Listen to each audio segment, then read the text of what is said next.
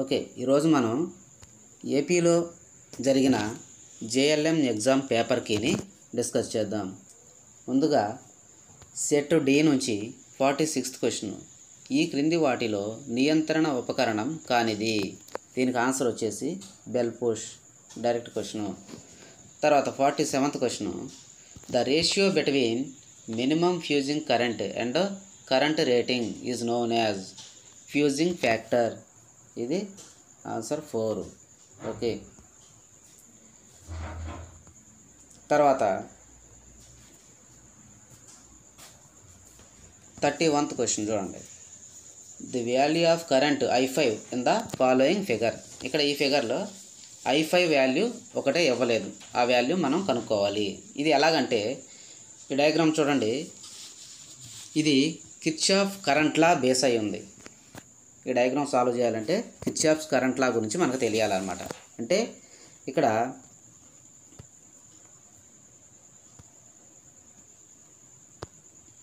Node ఉంది, మధ్యలో centre point, దాన్ని నోడ్ అంటారు. ఆ నోడ్ దగ్గరికి కొన్ని కరెంట్స్ ఎంటర్ అవుతున్నాయి, కొన్ని కరెంట్స్ లీవ్ అవుతున్నాయి. సో ఇది ఫార్ములా మనకి. The some of entering currents is equal to the sum of leaving currents. So రెండు ఈక్వల్ అనమాట. ఎంటర్ అయ్యే కరెంట్స్కి లీవ్ అయ్యే కరెంట్స్ సమానం. ఈ ఫార్ములా తెలిస్తే మనం దీన్ని ఆన్సర్ చేయొచ్చు. అంటే ఎంటర్ అయ్యే కరెంట్స్ ఏమున్నాయి? I5 ఎంటర్ అవుతుంది, I2 ఎంటర్ అవుతుంది, అంటే I5 + 2. తర్వాత లీవ్ అయ్యే కరెంట్స్ ఏమున్నాయి? I1 లీవ్ అవుతుంది, I3 లీవ్ అవుతుంది, I4 లీవ్ అవుతుంది. అంటే ఇప్పుడు చూడండి, I5 + 2 ఈజ్ ఈక్వల్ టు 3 + 1 + 5 ఎంత అవుతుంది? 9. I5 + 2 is equal to 9. 2ని అటువైపుకి తీసుకెళ్తే 9 - 2 7 అవుతుంది, అంటే I5 is equal to 7. So our answer is 1. Okay,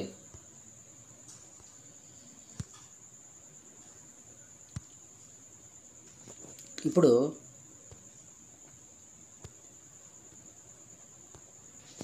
3 resistance 3 ohms, 6 ohms and 18 ohms are connected in parallel. Its effective resistance is. ఇక్కడ ఇది formula based. Parallel resistance formula ఏంటంటే 1/R equal to 1/R1 + 1/R2 + 1/R3. So ఇప్పుడు R1, R2, R3 values, ఇది R1, ఇది R2, ఇది R3 వాల్యూస్ని substitute చేయండి మనకి. అప్పుడు 1/R1 + 1/3 + 1/6 + 1/18. దీన్ని సాల్వ్ చేస్తే మనకి 1.8 ఆన్సర్ వస్తుంది. ఓకే, తర్వాత అదేవిధంగా 29th క్వశ్చన్ చూడండి. 3 resistance 2 ohms, 6 ohms, 12 ohms are connected in series with 50 volts supply. Supply అంటే సప్లై వోల్టేజ్. ఇక్కడ the current in the circuit is. ఆ సర్క్యూట్లో కరెంట్ ఎంత? మనకు ఓమ్స్ లా తెలిసి ఉండాలి ముందు. ఓమ్స్ లా ఏంటి? V = IR. ఇక్కడ R అంటే నెట్ రెసిస్టెన్స్ కనుక్కోవాలి మనం. అంటే సిరీస్ కనెక్షన్లో కలపబడి ఉన్నాయి ఇది 3 రెసిస్టెన్స్ కూడా. 2 ప్లస్ అంటే R = R1 + R2 + R3. ఇది సిరీస్ కాబట్టి. సో 2 + 6 + 12 మొత్తం ఎంత అవుతుంది? 20 అవుతుంది. సో నెట్ రెసిస్టెన్స్ ఎంత? 20. సో ఇప్పుడు I = V/R కదా. V వోల్టేజ్ ఎంత? 50. 50/20. 50/20 0 0 క్యాన్సిల్ అయితే 5/2 అంటే 2.5. మన ఆన్సర్ వచ్చేసి 2.5.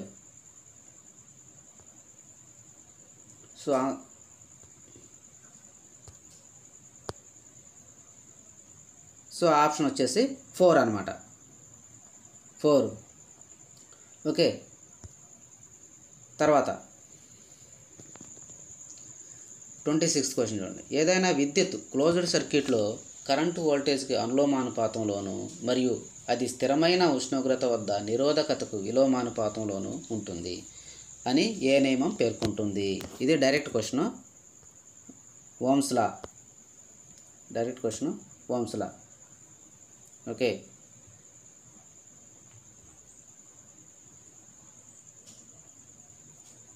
తర్వాత 26th క్వశ్చన్ చూడండి. 26th question. క్రింది వాటిలో మంచి వాహక పదార్థం అంటే గుడ్ కండక్టర్. పేపర్ కండక్టర్ కాదు, ప్లాస్టిక్ కండక్టర్ కాదు, రబ్బర్ కండక్టర్ కాదు, ఇవన్నీ ఇన్సులేటర్స్. సో నిక్రోమ్ ఒకటే కండక్టర్. So answer is 1.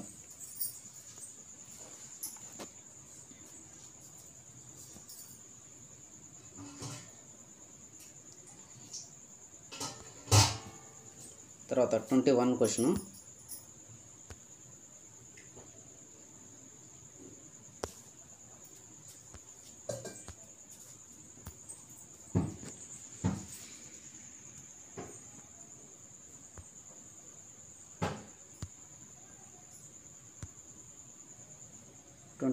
చూడండి ఒకసారి. ఇది ఏ type of యాంప్లిఫైరో? The following figure indicates which type of amplifier. ఇక్కడ బేస్ కామన్గా ఉంది చూడండి. ఇక్కడ ఇది బేస్, ఈ బేసు పైన కింద కూడా ఇది ఎమిటరు, ఇది కలెక్టరు. ఓకే, ఇప్పుడు కామన్గా ఉంది కాబట్టి common base amplifier. So answer వచ్చేసి 2. ఓకే, తర్వాత సింగిల్ ఫేజ్ ట్రాన్స్ఫార్మర్లో గరిష్ట సామర్థ్యం రావడానికి గల పరిస్థితి. Copper loss equal to 1/2 core loss.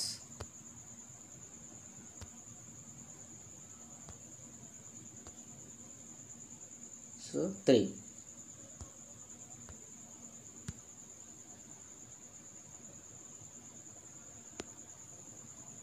తర్వాత చూడండి 98 question. Transformer primary voltage 110 volts, secondary voltage 25 volts అయినా దాని యొక్క టర్న్స్. ఆప్షన్ 4.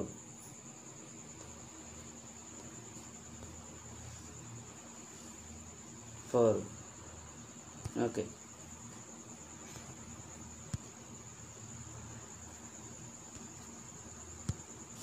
తర్వాత ఇక్కడ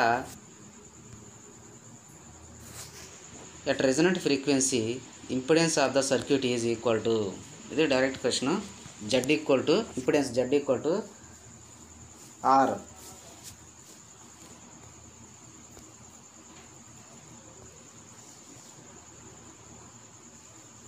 ఓకే,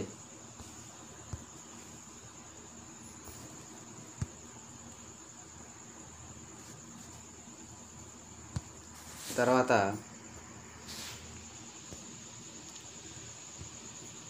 RL సిరీస్ సర్క్యూట్లో R equal to 3 ohms 90 question, XL equal to 4 ohms అయితే దాని ఇంపిడెన్స్ యొక్క మ్యాగ్నిట్యూడ్. ఇంపిడెన్స్ యాక్చువల్గా Z equal to √R² + XL². R value 3, XL value 4. √3² + 4² అంటే √25 అవుతుంది. That is equal to 5. So answer వచ్చేసి మ్యాగ్నిట్యూడ్ 5 అన్నమాట. Okay, తర్వాత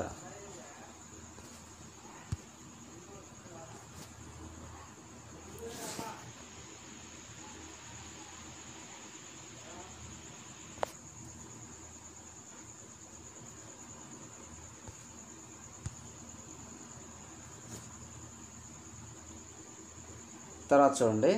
థర్మల్ పవర్ ప్లాంట్లో బాయిలర్ యొక్క సామర్థ్యాన్ని దేని ద్వారా పెంచవచ్చు? సో ఆన్సర్ వచ్చేసి 3.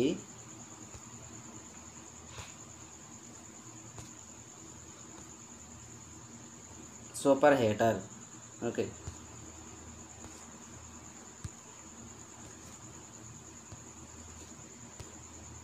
తర్వాత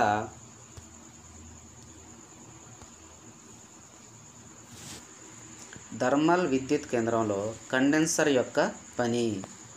సో ఎగ్జాస్టెడ్ స్టీమ్ అంటే నీటి ఆవిరిని నీళ్ళగా మారుస్తుంది. సో ఆన్సర్ వచ్చేసి 2.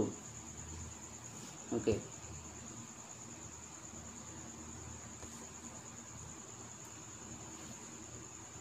తర్వాత the boiler efficiency of the thermal power plant can be increased by super heater. ఇది direct question. Super heater.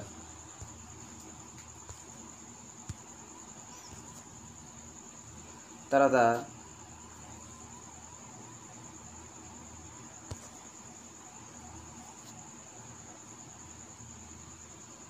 Non conventional energy సోర్స్కి ఉదాహరణ ఎగ్జాంపుల్ ఏంటి?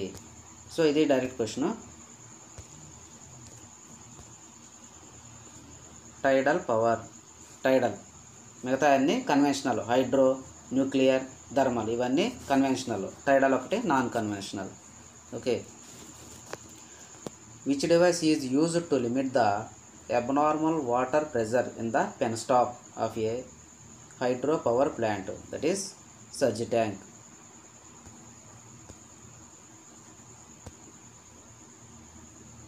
Surge tank. Okay.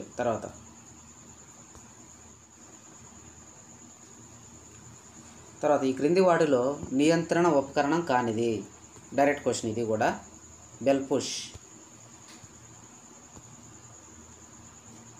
Okay.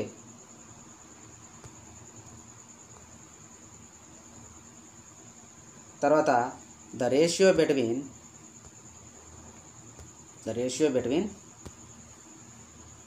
Minimum fusing current and current rating is known as fusing factor. Okay. తర్వాత which of the following is not controlling accessory? So bell push.